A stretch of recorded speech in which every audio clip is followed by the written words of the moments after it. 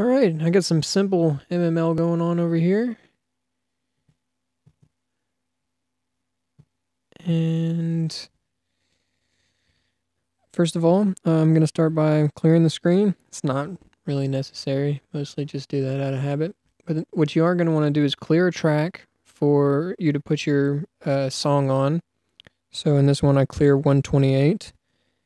And then I'm going to use BGM set D, which is, I assume, stands for data, because that's basically what you're going to want to do. Is you're going to list, the number 128, and then it's going to read the data from at song. So it skips down to over here at song. Now on the first data line, I have at 30. That's my instrument right there. That's telling it to play the guitar sound. So, and you can try, I think it goes up to 255. Yeah, from 0 to 255 are all different instruments. I think it actually goes beyond that, like even beyond that are drum tracks and stuff like that. I'll cover all that stuff a lot later. But I just kind of wanted to show you the basics, and then I will post some links to some more MML materials in the description.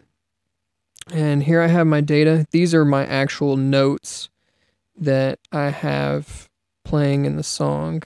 And you see I have numbers after him. Now the numbers stand for the length of the note. Default, the length of the note is 4. And basically the more you go up in the number, the shorter the note is. Down, 1 is a whole note. And then you could just kind of guess, how long the notes are from there. Now what is up with this less than greater than sign? This changes the octave. That way, this G and this G right here is actually an octave lower. Now, if I wanted to make that G an octave higher, I would just put the opposite of such things.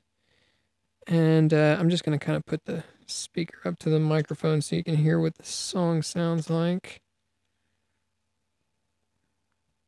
I think this will work. Let's see, where is the speaker on the 2DS? But yeah, anyways, that terrible amount of noise is what we have here. And there's a whole lot more to MML. And I think it's best that if you really want to experiment with it, you just go to the links below and they'll teach you everything you want to know about MML. But I mean, if you really want me to continue and just kind of walk you through how each thing with MML is done, I'll do it.